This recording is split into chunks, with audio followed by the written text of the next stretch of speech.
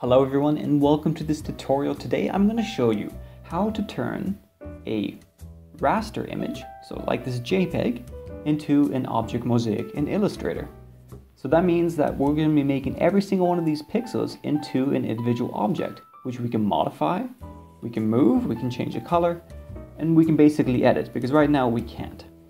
So before we get started, if you have any questions, suggestions, or tutorial requests, make sure that you write them in the comments below and we'll get on them as soon as we can.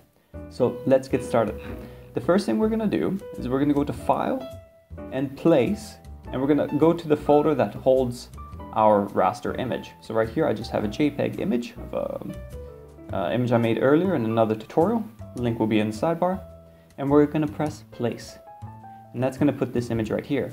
Next thing we have to do is we have to embed this image by pressing Embed. So now it's part of Illustrator. Then we're going to click on our image.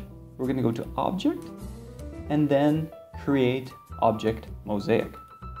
And the screen's going to pop up right here. It's going to give us our current size and our new size. We want those to be identical. By default they are. And then you're going to have options for tile spacing and the number of tiles. Now the tile spacing is going to be the spacing between each one of these little bits. So if there's a 1 pixel spacing, then there's going to be a 1 pixel border around there. I'll show you in a moment. And the number of tiles, well, that's going to depend on how many divisions we want our image to be. Now if you have a large image, you can set this to an arbitrary number. You can use a ratio by clicking this button, and it'll make sure that you keep your same ratio. But in this case, we can count the pixels. So we're just going to count them quickly. Go 1, 2, 3, 4, 5, 6, 7, 8 times 2 wide, so that's 16, and the height will be 1, 2, 3, 4, 5, 6, 7, 8, 9, 10, 11, 12, 13, 14, 15. So it will be 16 by 15 tiles. Next, we keep our constraint ratio the same as this one, and the result we want it to be colored rather than grayscale. The last thing you want to check off right here is make sure that you delete the raster. This makes sure that this thing is not saved the image is not saved in your Illustrator file after you modify it. And then you just hit OK, like so. And as you see, you have this grid right here. So the next thing you do, you right click and go ungroup. Now, if we select any object, we move it around, we see that every single object is individual. So if we want to modify it, for instance, we want to make these now rounded, we want to turn these into circles, all we got to do is we need to go to Effect, Stylize, and then round corners. And around 10 pixels for this case is fine. Go to preview to see, hit OK, and there we have it. If we want to change the color of any of these objects, all we do is we go to our magic wand tool, we click the color that we want to change, for instance the black.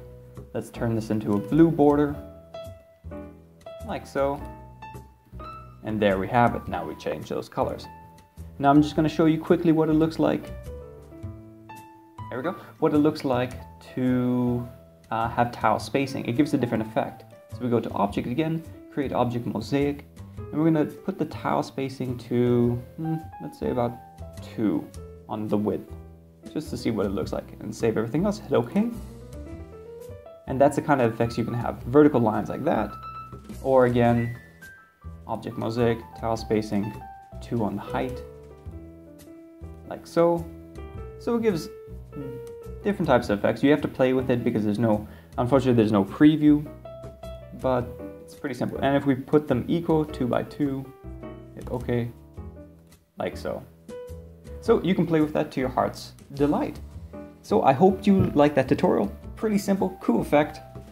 Yeah, if you like this tutorial, make sure you hit like, subscribe, check out our other videos, and of course, as usual, have a great day.